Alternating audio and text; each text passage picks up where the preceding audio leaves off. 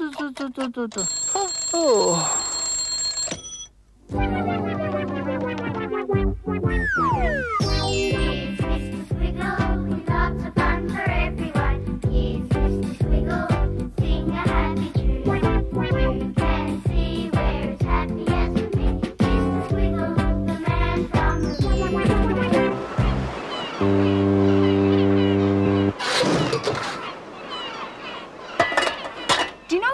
Most with us being stuck here on this desert island? Lots of things to eat. You're so right. But now that you've got all these pots and pans from the shipwreck, you can cook for me, huh?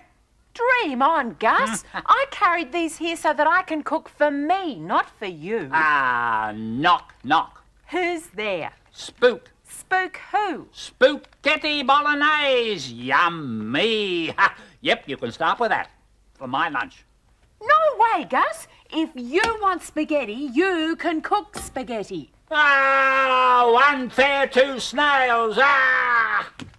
Rebecca. Mr. Squiggle, what's up? It's a squiggle time. Squiggle time. Come on, Blackboard, help, Squiggle quick. time. It's way past squiggle time. It sure is. So it is. Always so way it is. past. Mr. Squiggle? Yes? Are you calm? Are you ready for this, Squiggle? Oh, I'm more than ready, Rebecca. It comes from Andrew McRae, who lives in Waniassa in the ACT. How's that? Oh, I'm exhausted now. Oh, so am I, Rebecca. And now I've got to guess what this squiggle is. That would be easy for you, Rebecca. Oh, I don't know about that. Can anyone see what it is? Of course they can. I think I need some help with this one. Rebecca needs lots and lots of help.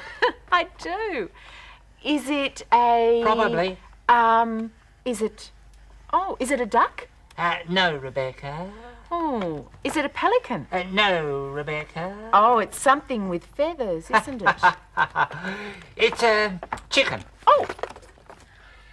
Cooking a popcorn and caterpillar pancake. Oh, Mr. Squiggle, what a strange thing to eat. I think I'll put that one away. That's for breakfast. For breakfast, I hate to think what it's lunch squiggle is. time, it's squiggle It sure time, is. squiggle time. Mr. Squiggle, you're exhausting me. Oh, exhausting. Now, this squiggle comes from Elisa Hall, who lives in Thornley in Western Australia. Well, it's almost finished. Is it? Yep. What's that wild and woolly thing in the middle? It's a fur coat. Oh. It's a chicken, cold chicken with fur coat. Oh, it's all woolly and lovely. I've changed my mind. Oh. Changed my mind. That didn't take long. What is it now? Oh, you'll never guess, Rebecca. Is it something with ears? I think you're right, Rebecca. Oh, Mr. Squiggle. Yes? Are they whiskers? Whiskers. Must be a cat. It's a cat. It's a cat wearing a spaghetti wig, which she is going to eat for lunch. Upside down. So she's carrying her lunch around on her head. And then she eats it, you see? Oh, that's a good idea. We should all try carrying our lunch around on our head. Yes, It's gone to her head. All right, Hurry Mr. up. Squiggle. Oh, That was Blackboard. Now, this squiggle comes from two tricky people. It comes from Ashley and James Finch, who live in Noraville in New South Wales. Double trouble. Doubly tricky. It is, Rebecca.